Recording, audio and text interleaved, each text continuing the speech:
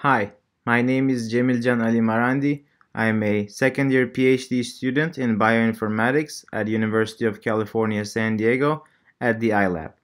For this conference, I will be talking about the assessment of methods for single-cell Hi-C analysis and clustering. Before we get started, I would like to give some background information about the Hi-C technology, single-cell Hi-C, the challenges that are faced in the single-cell Hi-C, and our potential developing methods. Hi-C technology is a technique to probe the three-dimensional architecture of genomes, which allows to study the spatial organization of chromosomes in the nucleus. And the single-cell Hi-C technology is an advancement of traditional Hi-C, enabling the study of chromosomal organization at the individual cell level. Well, when it comes to the individual cell level, there are of course several challenges that comes with it, which is the data sparsity and the fact that it is computationally expensive.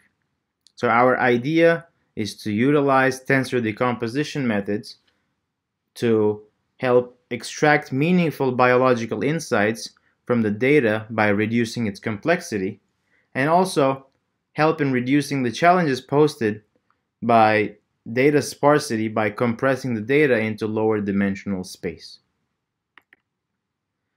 Our problem statement consists of two aims. Our initial aim is to benchmark a subset of single-cell Hi-C analysis methods fairly with most optimal parameters for each method, and to evaluate the performance of the methods, we will be using the ARI metric, which is determined by using the confusion matrix, where Nij represents the count of cells labeled as the ith cell type and assigned to the cluster by the algorithm, as seen in the equation below. So here, Ai and Bj denote the totals of the ith row and the jth column of n, respectively, and lowercase n is the overall number of cells. Our second aim for our work is to identify cell type using single-cell Hi-C data using a completely new method, also known as the tensor decomposition method for our case. So our goal ultimately is to provide the community with guidelines and best practices on single-cell Hi-C data analysis, and to provide them with multiple options using published methods or methods that we and others will develop in the future. So what methods are we benchmarking? The first one is the single-cell SC-Hi cluster.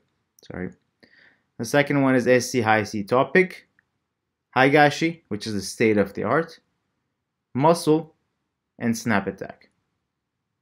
And additionally, our baseline methods, which we developed using tensor decomposition. There are several public data sets available already on this field. The most commonly used ones are Ramani, Kim, and the Lee datasets. It is almost always, they are always available in each method, since they have their ground truths available and they are very well analyzed. The Ramani data consists of 620 cells. The Kim data consists of the very similar cell lines with 16,706 cells, and the Lee data has 4,238 cells. So, to briefly talk about the results achieved by several methods, Higashi is the state of the art, as we have discussed before, and you can see that it performs very, very good and has clear separation on almost all the data sets. So it performs nearly around 90% ARI, and ARI is a metric from 0 to 1, not to forget. So it is achieving very, very high accuracies in cell type clustering. Similarly, snap attack is a very recent method.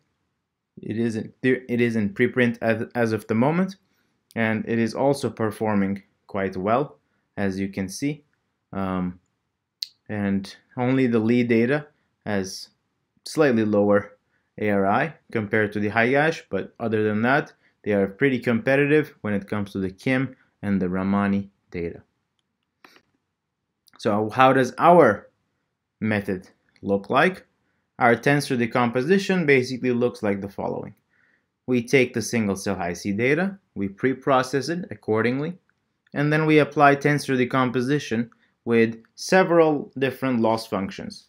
As of now, we are attempting to use the zero inflated negative binomial, and then we have negative binomial and Poisson. So in order to cluster, we are currently experimenting with k-means clustering and the Louvain clustering, which is actually done by other methods as well. And finally, for the evaluation phase, we are also using the ARI to validate our cell type labels.